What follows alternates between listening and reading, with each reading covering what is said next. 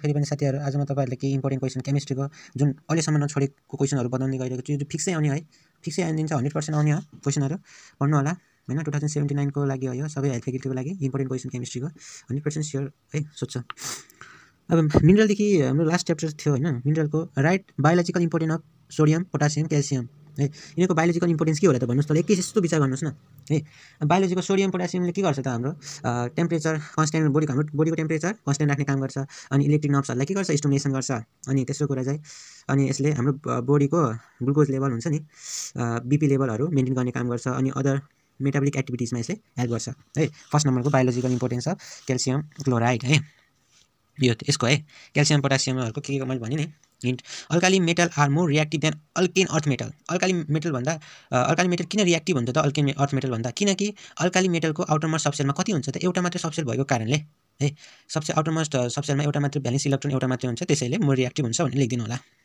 Water अल्ट्रोट्रप्स point the अल्ट्रोट्रप्स from the phosphorus है अल्ट्रोट्रप्स भनेको के हो त सेम इलिमेन्ट हुनु हैन element are the same element चाहिँ सेम हुनु अनि केमा त केमिकल प्रोपर्टीमा सिमिलर हुनु अनि फिजिकल प्रोपर्टीमा चाहिँ डिफरेन्ट हुनुलाई अल्ट्रोट्रप्स भनिन्छ अल्ट्रोट्रप्स र फोस्फोरसको के थिए त अलग अलगहरु है white phosphorus red phosphorus black फोस्फोरसहरु धेरै काम लाग्छ जो हाम्रो मुसाहरु हुन्छ नि मुसाहरु मार्नको लागि दबाईहरु बनाउन सकिन्छ फोस्फोरसले है मजाले जानु होला यो तेस्रो नम्बर क्वेशन थियो अब वाटर देखि त के सोच्छ भने what are the cause of hardness of water hardness र सफ्टनेस वाटरको डेफिनेसन पनि पढ्नु होला how it's hardness of water remove by पर्मिनेटेड प्रोसेसको मार्फतबाट चाहिँ हार्डनेस वाटर चाहिँ कसरी गर्न सकिन्छ त भनेर त्यो डायग्राम होला हैन सोडियम जियोलाइट भन्ने हुन्छ हैन अनि Ca++ अनि सोडियम भनेको Na2Z अनि यस्तो के हुन्छ सिंगली डबल डिस्प्लेसमेन्ट गरेर रिएक्सन लेख्नु होला अनि Mg+ सोडियम Na2Z अनि गरेर रिएक्सन लेख्नु होला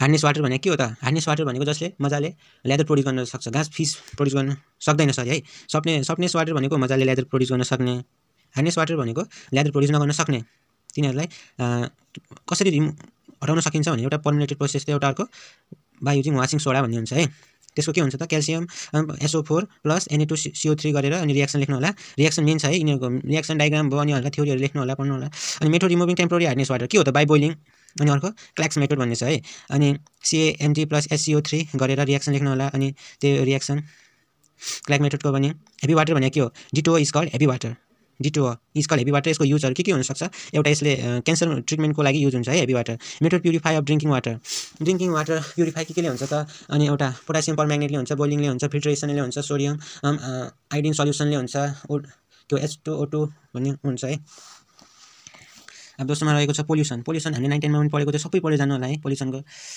अनि मोलिक्युल्स अफ लाइफमा को च्याप्टर है फंक्सन अफ कार्बोहाइड्रेट लिपिड यो बोटनीमा पनि छ हैन यसमा पनि छ मजाले पढ्नु होला 4 8 वटा पढ्नु होला है कार्बोहाइड्रेट के गर्छ लिपिडले के गर्छ कार्बोहाइड्रेट के मेटाबोलिक एक्टिभिटीमा हेल्प गर्छ अनि एउटा मेन सोर्स अफ एनर्जी हो अनि स्टार्च भनेको उसको त्यो प्लान्टको स्टोर गर्ने फुड हो अनि ग्लाइकोजेन भनेको के हो एनिमलको फुड स्टोर गर्ने अनि लिपिड भनेको के मेन सोर्स अफ एनर्जी हो अनि लिपिडले के गर्छ भिटामिन डी दिन्छ हैन in the presence of sunlight अनि लिपोप्रोटिन जस्तो ब्याक्टेरियाहरुबाट इन्फेक्सनहरुबाट बचाउँछ हैन मेटाबोलिक एक्टिभिटिजले हेल्प गर्छ अरु के हुन्छ अनि यसले हिट इन्सुलेटर पनि हेल्प गर्छ है अनि प्रोटिनको कुराहरु के छ प्रोटिन पनि त्यही हो प्रोटिन भनेको हार्मोन सिन्थेसिस गर्छ हैन लिपोप्रोटिन अनि ब्लड क्लटिङमा पनि हेल्प गर्छ जस्तै एल्बुमिन ग्लोबिमिन भन्ने प्रोटिनहरु हुन्छ हैन त्यसले अनि 1 ग्राम प्रोटिनले 4 क्यालोरी एनर्जी दिन्छ डिनेचुरेसन अफ प्रोटिन यो 2 मार्क्सको हुन्छ है डिनेचुरेसन प्रोटिन्स भनेको नघुल्नेलाई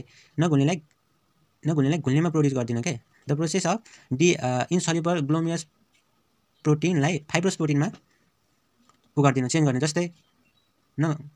जस्तै अनि यो छ हैन अनडिफाइड क्लाफ्ट रिएक्सन विथ एक्जाम्पल है एक्जाम्पल रिएक्सनहरु दुईटा थियो एउटा एक्लाइनेसन थियो एउटा के थियो एउटा एसिटोलेसन भन्ने छ है अनि अल्कोहल भनेको के हो फर्स्ट सेकेन्डरी टर्सरी अल्कोहल तीनवटा छ fermentation process of fermentation with reaction है रिएक्सन पनि आउनु छ अब state of मार्कोनिजम rules and anti मार्कोनिजम rules यति चोटी सोधेको छ यो क्वेशनहरु मजाले पढ्नु होला मार्कोनिजम रुल्सले के भन्छ भने जब it state that job ionic रिएजेन्टहरु unsymmetrical अनस्याचुरेटेड कम्पाउन्डमा add हुन्छ हैन अनसिमेट्रिकली अनस्याचुरेटेड कार्बनमा एटम हुन्छ तब त्यसको नेगेटिभ रिएजेन्टहरू कार्बन एटममा जान्छ जहाँ लेस नम्बर अफ हाइड्रोजन भएको ठाउँमा चाहिँ जान्छ। त्यसलाई मार्कोनिजम रुल्स भन्ने। अनि एन्टी मार्कोनिजम रुल्स भनेको चाहिँ प्री अक्साइडको प्रेजेन्समा चाहिँ आयोनिक रिएजेन्टहरू अनसिमेट्रिकली अनस्याचुरेटेड कम्पाउन्डमा गर्छ। अनि त्यसको केको प्रेजेन्समा त प्री अक्साइडको प्रेजेन्समा यसको रिएक्सनहरू पनि हुनु होला है। अनि त्यसको नेगेटिभ ब्रोमिन एड्स कहाँ हुन्छ त अनस्याचुरेटेड कार्बनमा where the hydrogen is more है। यसको रिएक्सन के हुन्छ CH3 single bond CH3 double bond CH2 plus HBr अनि CH गर्नु होला। अनि CH3 CH अनि HBr गर्नु होला है। अनि यसको पनि त्यही छ CH3 single bond CH double bond CH2 plus HBr गर्नु होला। त्यसपछि अनि के हुन्छ CH HBr है। रिएक्सन मेन रिएक्सन हो चाहिने रिएक्सन पढ्नु होला, ट्रिक लगाएर पनि पढ्नु होला। What happen when CO2 is treated with CH2 plus is treated with water. मैले भनेको थिएँ नि अघि एक्टिलाइन रिएक्सनमा ल्याबोरेटरी रिएक्सनको पनि यस्तो सोध्छ। यसले के गर्छ भने CH2 भने क्याल्सियम कार्बेट हो है। CH2 प्लस 2 वाटरसँग रिएक्ट भन्यो नि त H2O सँग रिएक्ट गरेर एक्टिलाइनिङ ग्यास दिन्छ CH triple bond CH plus CaOH2 है। एक्टिलाइनिङ ग्यास दिन्छ है यसले।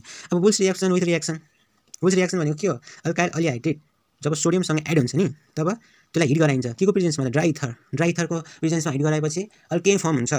त्यसको रिएक्सन हेर्नुहुन्छ भने यहाँ हेर्नुहोस् है R plus X plus 2Na plus X अनि ड्राई इथरको प्रेजेन्समा हिट गरायो R minus X plus 2NaX है। त्यसको रिएक्सन त्यो के दिन्छ भने त अल्केन दिन्छ है। यसले बुल्स रिएक्सनले अल्केन दिन्छ। ओजोनाइसिस भने के हो जब इथिन ओजोनसँग रिएक्ट गर्छ तब ओजोनाइट बन्छ। अनि ओजोनाइट बनिसकेपछि चाहिँ के गर्छ त त्यसले ओक्जालिक एसिड भन्ने दिन्छ है COH। अनि यो हेर्नु होला ओजोनलाइसिस इफेक्ट भनेको के हो जसले loss of the electron from the carbon atom gain of the electron from the carbon atom. इलेक्ट्रोफिलिक्स भनेको के हो पोजिटिभली चार्ज जसले एक्सेप्ट गर्छ इलेक्ट्रोनलाई। न्यूट्रोफिलिक नेगेटिभ चार्ज हो जसले डोनेट गर्छ। S1 S2 को डिफरेन्स बिट्विन पनि हेर्नु होला। युनिमोलिकुलर बाइमोलिकुलर यो डबल स्टेजमा हुन्छ। यो चाहिँ सिंगल स्टेजमा आइसोमेरिजम भनेको यसको टाइप्सहरू। आइसोमेरिजम भनेको के हो त आइसोमेरिजम भनेको फर्मुला चाहिँ मोलिकुलर फर्मुला चाहिँ सेम हुनु तर केमा डिफरेन्ट भइदिनु त केमिकल एन्ड फिजिकल प्रोपर्टीमा फरक भइदिनु त्यसलाई आइसोमर। त्यो प्रोसेसलाई चाहिँ आइसोमेरिजम भनिन्छ। टाइप्स अफ रिएक्सन अब त्यसको टाइप्सहरू लेख्नु होला के छ चेन आइसोमर होला। चेन आइसोमर भनेको के हो त चेन आइसोमर भनेको मोलिकुलर फर्मुला सेम हुनु तर डिफरेन्ट केमा हुने चेन स्ट्रक्चरमा फरक हुने। CH3 CH2 C चारवटा C अनि 10वटा हाइड्रोजन फङ्सनल आइसोमर्स छ पोजिसन आइसोमर्स तिनीहरू छ। इन्डक्टिभ इफेक्ट भनेको के हो the development of the polarity in the carbon atom. किन त्यसमा किन पोलारिटी डेभलप गरे त किनकि त्यसमा चाहिँ हाई इलेक्ट्रोनेगेटिभिटी भएको कारणले त्यसमा इन्डक्टिभ इफेक्ट भनिन्छ। एन्टाबेस र एन्टाएसिड भनेको एन्टाबेस भनेको के फर्मिक एसिड तिनीहरू भएपछि हैन एउटा केमिकल सब्स्टेन्स हो जुन के कमिला तिनीहरूको जो आन्सरहरू हुन्छ नि हो तिनीहरू त्यो काटेपछि यो एन्टाबेस भन्ने हुन्छ। एन्टाएसिड भनेको एसिडिटी भयो त्यो अल्सर भयो हैन हाम्रो पेटमा त्यसको लागि युज हुन्छ एन्टाबेसिड। अब it is used in acidity in the stomach. अनि यसलाई अनि ल्युज concept of acid and base ल्युज concept पनि सोधिरहेको हुन्छ। ल्युज कन्सेप्ट भनेको के हो त ल्युज कन्सेप्ट। अनि एसिड एउटा एसिड भनेको त्यो स्पिसिस हो जसले डोनेट गर्छ जसले एक्सेप्ट गर्छ इलेक्ट्रोनलाई अनि बेसले के गर्छ त डोनेट गर्छ इलेक्ट्रोनलाई। अब फ्याराडे फर्स्ट एन्ड सेकेन्ड लहरू पनि हेर्नु होला। Oxidation and reduction take place by the side justify brooms ल atomic model limited chemical reaction types of रिएक्सनहरू है। यिनीहरू क्वेसन पढेपछि मजाले पास हुनुहुन्छ। इलेक्ट्रोनिक कन्फिगरेसन यो क्रोमोनियमको 24 कपरको 29 हैन। अनि अरू एलिमेन्टको पनि हेर्नु होला। Electronic configuration PBG cost NRT बॉयजले के भन्छ बॉयजले इट इज स्टेट दैट के भन्छ त कन्स्टेन्ट टेम्परेचर हुन्छ the volume of the mass of the gas is directly proportional to the प्रेसरसँग V is directly proportional to the 1/P। अनि चार्जलाई हेर्नु होला absolute टेम्परेचरसँग directly proportional हुन्छ को हुन्छ त volume of the gas.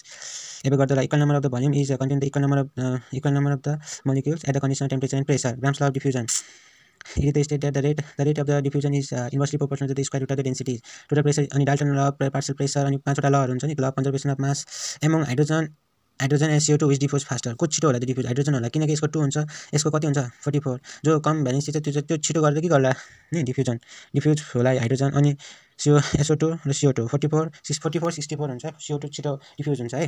Protein more electronegativity पहिला इलेक्ट्रोनेगेटिभको definition हाल्नु होला अनि किन हुन्छ भनेर रिजन लेख्नु होला। राउटर्स ल लेख्नु होला। Difference between crystallisation and pressure crystalline भनेको फिक्स जोमेट्रिकल सेप भएको यो चाहिँ नभएको। अनि बोइलिङ पोइन्ट फिक्स हुन्छ मेल्टिङ पोइन्ट चाहिँ फिक्स हुन्छ यसमा हुँदैन। फिल्ट्रेसन भनेको के हो त इन्सोल्युबल सब्स्टेन्सबाट चाहिँ सल्युबल फिल्टर गरेर फिल्टर पेपरको माध्यमबाट त्यो इन्सोल्युबललाई सल्युबल बनाउन सब्लिमेसन भने भोलेटाइल कम्पाउन्डहरूलाई हिट गराएर भेपरमा लाग्नु विदाउट एनी लिक्विड कन्स्टेन्ट्स के। क्रिस्टलाइजेसन भने क्रिस्टल आयोनाइजेसन एनर्जी भनेको के हो the amount of energy which loose one electron from the neutral gases of atom इसको आयोनाइजेसन एनर्जी भन्ने आइसोटोप्स भनेको एटमिक नम्बरमा सेम हुनु तर डिफ्रेन्ट केमा हुँदैन त स्ट्रक्चरमा हुँदैन मोडर्न पिरियोडिक ल एडभान्टेज डिसएडभान्टेज इलेक्ट्रोनेगेटिभिटी है यिनीहरू चाहिँ एकदमै इम्पोर्टेन्ट क्वेसनहरू रहेको छन् भिडियो धेरै लामो भएको छ कारणले यति पढ्नु होला ल हाम्रो लागि सब्सक्राइब गरिदिनु होला लाइक गरिदिनु होला शेयर गरिदिनु होला बेस्ट अफ लक एक्जामको लागि